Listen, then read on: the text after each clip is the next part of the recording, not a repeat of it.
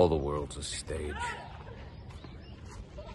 And all the men and women, merely players.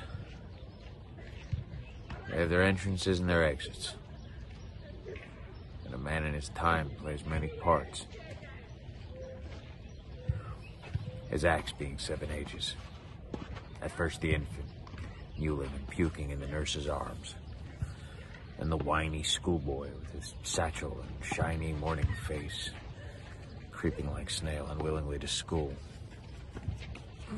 Then a lover, sighing like a furnace, with a woeful ballad made to his mistress's eyebrow. Then a soldier, full of strange oaths and bearded like the part. Jealous in honor, sudden, quick in quarrel, seeking the bubble reputation, even in the cannon's mouth. And then a justice, fair round belly and with good cape and lined, with eyes severe and beard of formal cut, full of wise saws and modern instances. So he plays his part. The 6th act slips into the lean and slippered pantaloon, with spectacles on nose and pouch on side.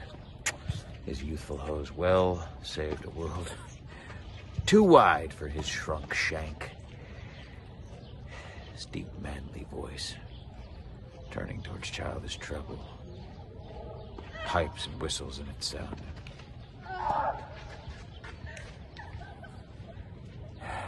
Last scene of all that ends this strange, eventful history.